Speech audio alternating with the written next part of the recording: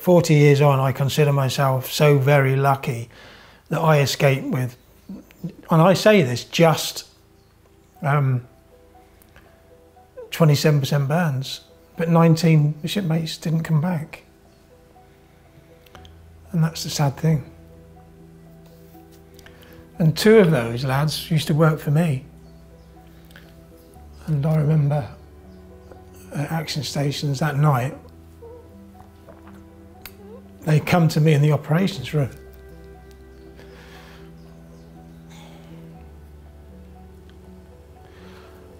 What to do? I sent them down as spare hands. And they both died.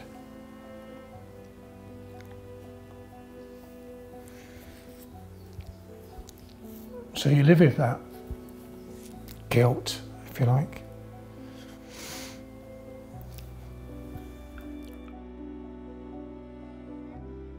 When we first were alerted to the fact that Argentina had invaded the Falkland Islands, sovereign state, nobody in that ship or any other ship that I've ever spoken to thought that we'd end up in the conflict that we did, losing the lives, 255 lives and 3 lives of the Falkland Islanders. We all expected it to be a diplomatic solution, and within days they would see sense. They'd leave, the Argentine forces would leave the Falklands. Days later, when HMS Conqueror sunk Belgrano, we realised that many hundreds of Argentine sailors had lost their lives, and that was tragic. So we realised then that this was going to be a bloody conflict, and that lives would be lost on both sides. 25th of May, we are bound to be a target that day. It's the Argentine National Day. We knew that they were looking for high-value targets of that day. It was a bright, sunny day. It was blue skies, calm seas. It couldn't have been any worse for us because the Argentine pilots were using visual methods of targeting.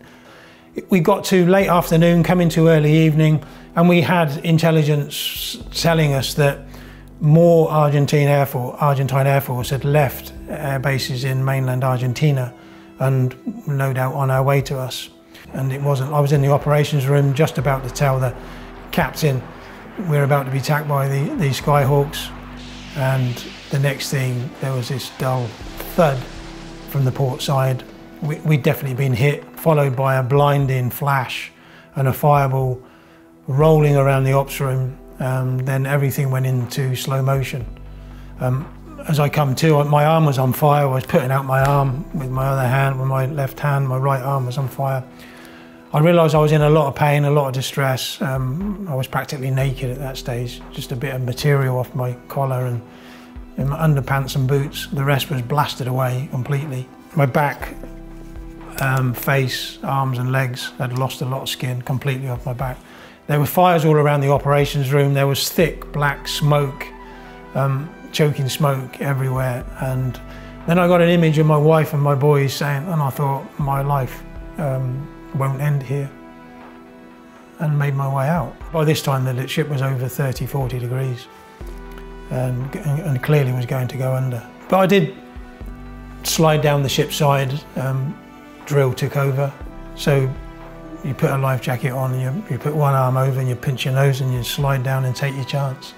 But I'm a good swimmer, and hitting the cold salt water of the South Atlantic was first aid for me in the burns. It arrested the burns going too much deeper into my body, and swam to a life raft. The Falkland Islands themselves are an amazing place, with all the wildlife there and the Falkland Islands people. And then you realise why you did it. I didn't always feel the need to talk about any of it, and we probably keep it bottled up. Most men do. You don't cry. Men don't cry, do they? I mean, people will tell you it's not your fault. Well, you know it's not your fault. I know it wasn't my fault. But what happened, happened.